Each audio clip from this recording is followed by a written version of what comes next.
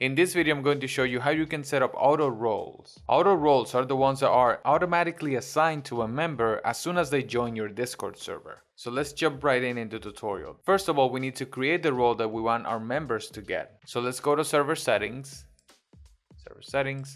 roles, and let's go ahead and create a role. Let's call it member. Just gonna set it blue. Okay, so we have a role called member, and let's set it up so that this role opens the server to everybody. So I'm going to click on general, and I'm going to make this channel private. I'm going to hide it for everyone, and I'm going to set up the member role to be able to see it, right? So I will do the same thing on the other channel, the second one.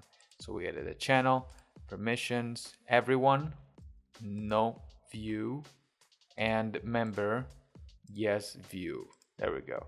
So now basically the channels are private and only those with the member role can actually see this channel, right? So I had the other user right here and it disappeared because that other user doesn't have the member role. So let's go ahead and set it up now. First of all, let me show you how it shows with the other user. So you can see right now that with this user, nothing shows. So I'm going to leave the server, set up the automatic roles, and then I'm going to join again, and you will see how the channels will appear automatically. So let me go ahead and leave the server, right?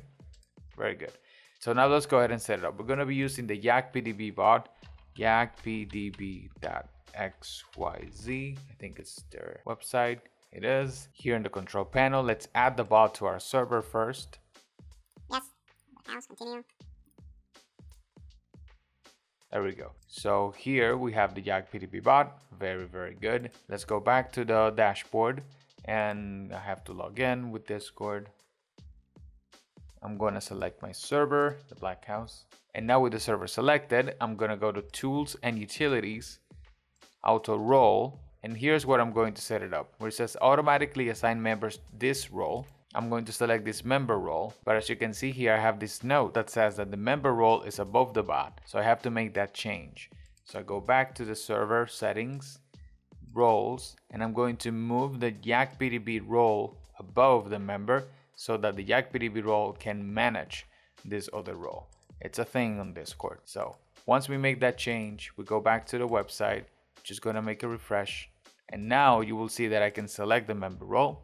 Here we go. I'm just gonna choose it right here and I'm going to click on this thing right here. Only assign the role when they join. Do not give it back if it's removed from them afterwards.